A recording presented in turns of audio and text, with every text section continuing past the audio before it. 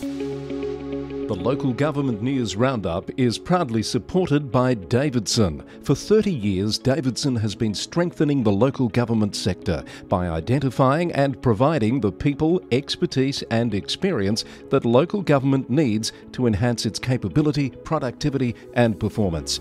Davidson is nationally recognised for its executive recruitment services and over the past 4 years has built a business advisory practice rapidly evolving into one of the nation's foremost and trusted local government business consultancy firms. The Davidson methodology and approach is simple, thinking beyond now and aiming to be a valued partner with your local government, not just for the immediate project, but for the next 30 years. Speak to Justin Hannay or Seamus Scanlon to find out more, or head to davidsonwp.com.au. Davidson, your future, your partner.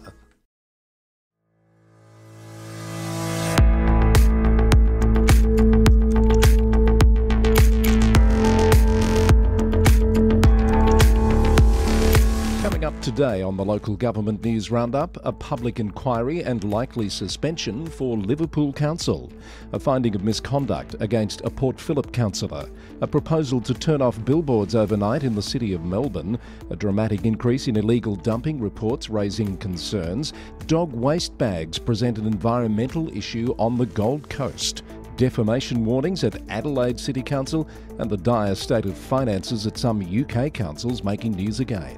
Just some of the many local government stories getting our attention today. Let's round them up now.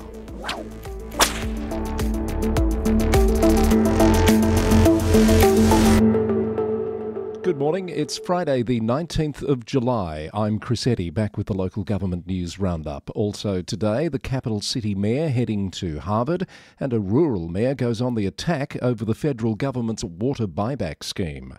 The podcast is brought to you by the Victorian Local Governance Association, the national broadcaster on all things local government, with support from Davidson, the nationally recognised local government recruitment and business advisory service.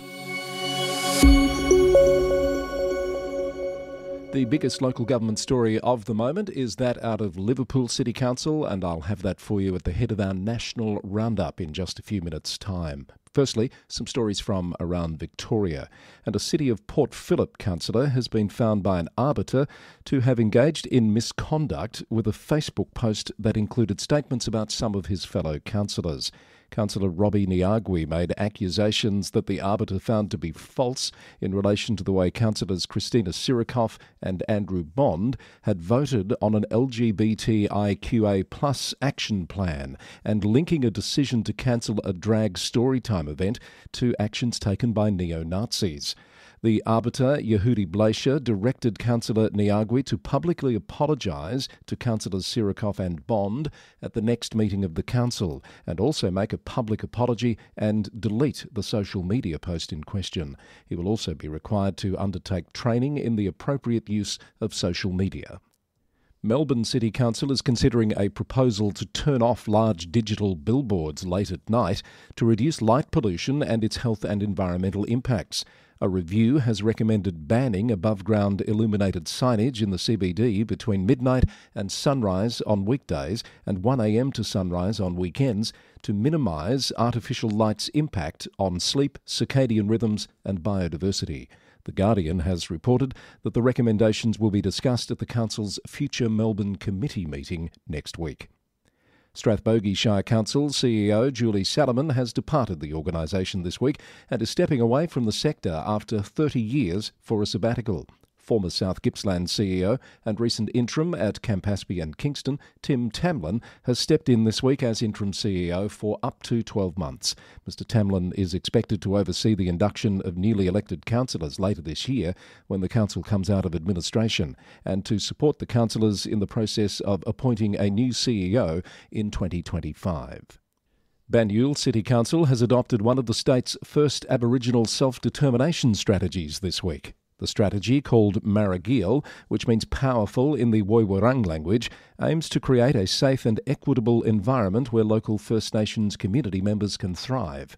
CEO Alison Beckwith said the strategy was the result of a significant collaboration between councillors, staff and the First Nations community of Banyule, and is a testament to the need for all levels of government to transform their engagement with Aboriginal people. Construction of the new Melton Hospital will begin this year, with the government selecting the Exemplar Health Consortium to deliver the $900 million project. Set for completion in 2029, the hospital will be Victoria's first fully electric facility, featuring 24-hour emergency care, 274 beds and various specialised services. The new hospital has been an advocacy priority for Melton City Council for some time, describing it as the biggest social infrastructure project in Melbourne's outer west in decades. And the Victorian Government has announced an investment of $2.2 million in library upgrades across the state through the Living Libraries Infrastructure Program. 19 projects will receive funding, including the Middle Park Library Activation Project, which will enhance library services and provide improved facilities and technology. Melton, Greater Shepparton, Alpine and Hepburnshire are also among the councils to be successful in the latest round. Here are some Victorian Council briefs. The City of Ballarat has launched a 12-month curbside soft plastics recycling pilot program for 10,000 households. Residents can recycle scrunchable soft plastics using city-supplied orange bags, which should be placed in yellow lid recycling bins. The collected plastics will be sorted, cleaned and recycled into new products.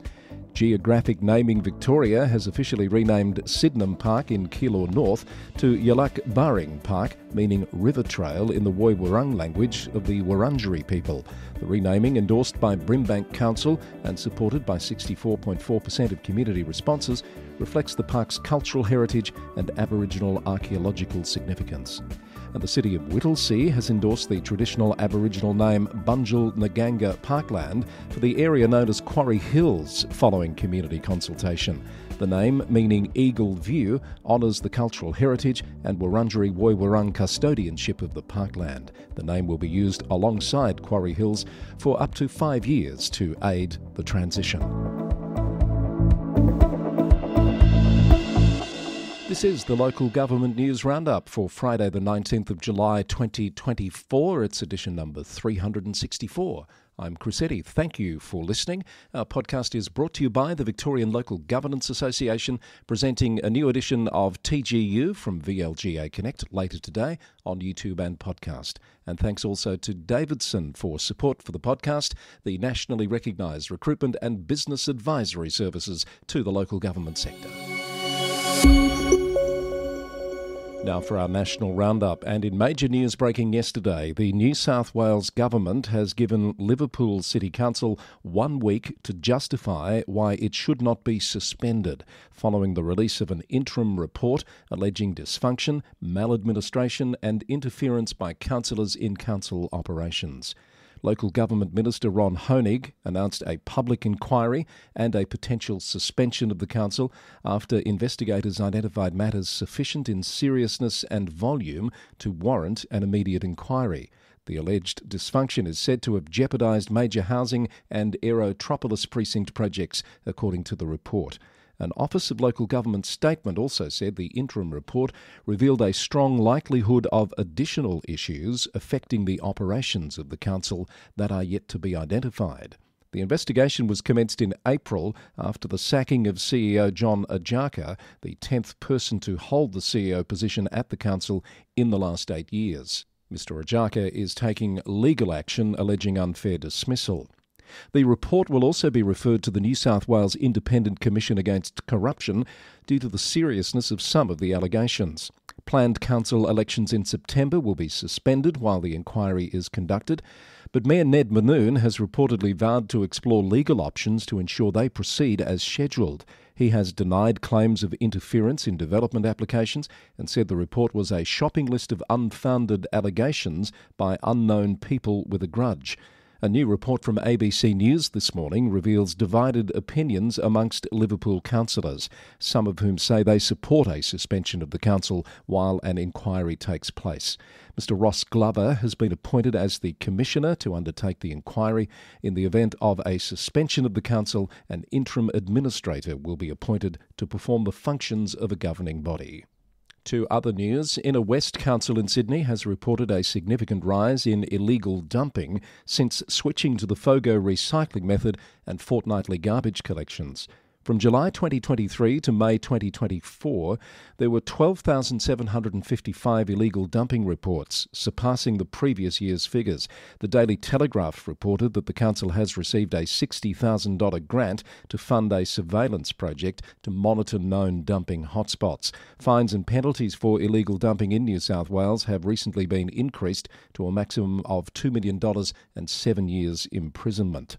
At Singleton Council, a 42-tonne haul of illegally dumped waste at a site in Singleton Heights has reignited calls for people to consider their impact on the community and the environment when disposing of rubbish. The cost to clean up the piles of mixed waste has been estimated at $30,000 and took 3 days to complete. Katie Hardy, the council's acting director of infrastructure and planning, said the council's rangers respond to up to 100 reports of illegal dumping each year, and the clean-up costs for the community is in the tens of thousands of dollars that could be better spent on facilities and services to support local residents. Kiama Municipal Council has signed a $95 million contract with Hall and Pryor Aged Care for the sale of Blue Haven Bonaera, with settlement set for the 1st of November. The sale, endorsed at a recent council meeting, is expected to improve the council's financial stability while ensuring high-quality care for residents. The sale proceeds after adjustments are estimated at $26 million. Staff will be transferred to Hall and Pryor under terms ensuring no loss of entitlements, and the council will also pursue legal action regarding building defects that affected the sale price. The federal government's water buyback scheme has prompted a scathing response from another rural mayor. The Narendra Argus has published an open letter from Murrumbidgee Mayor Ruth McRae OAM to the Prime Minister, accusing the government of having no care for rural Australia and saying goodbye to small business. She said the scheme was an idiotic decision that will have real impact on real people, describing a domino effect that will lead to people leaving rural communities and increasing isolation for those left behind. On the Gold Coast, the City Council is facing an environmental issue with nearly 13 million plastic dog waste bags used annually, contributing about 23 tonnes of plastic waste to landfill. ABC News has reported on how the council is reviewing its dog waste bag policy to explore environmentally friendly alternatives such as compostable bags, while also noting concerns about cost and practicality. The current plastic bags, which contain heavy metals, break down into harmful microplastics. The council's Planning and Regulation Committee is conducting further workshops and consultations to address the problem.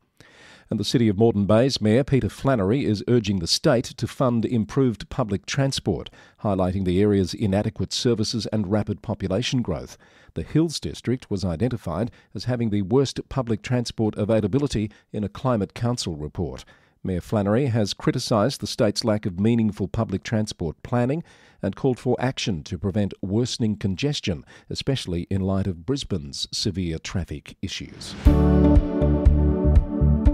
Briefly in other news, Snowy Valleys Council has approved Richmond Park in Tumut as the new site for a multi-purpose centre, which will also serve as an evacuation centre.